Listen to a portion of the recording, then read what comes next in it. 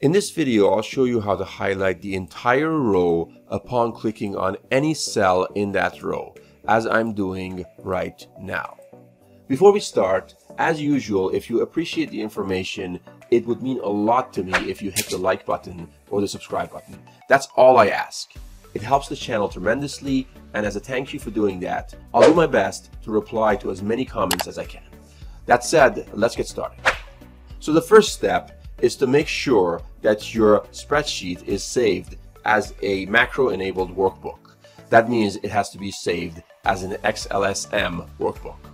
The next step is to click on Ctrl-A and select the entire range to which you want to apply this highlighting to. In this case, I've selected the entire worksheet. After you click on Ctrl-A, go to Home on the ribbon, then go to Conditional Formatting, New Rule, and use a formula to determine which cells to format. And the formula we are going to be entering is the one currently displayed on the bottom of the screen over here. This is the formula I'm going to input in this area. So I'm going to enter the formula right over here, as so. Then we need to click on Format to choose the color we want our row to appear in once we click on a cell. In this case, I'll select a random color. I'll select this color over here. And then I'll click on OK. And OK again. So this was the first step.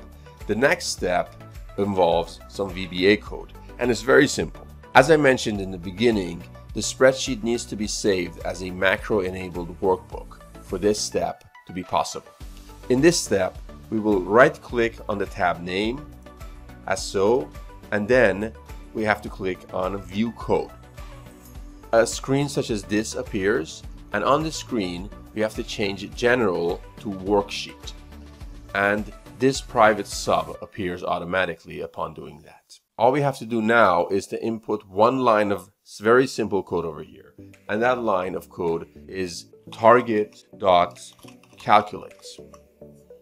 And that's pretty much it. Our VBA code is complete. Now I will save this and exit.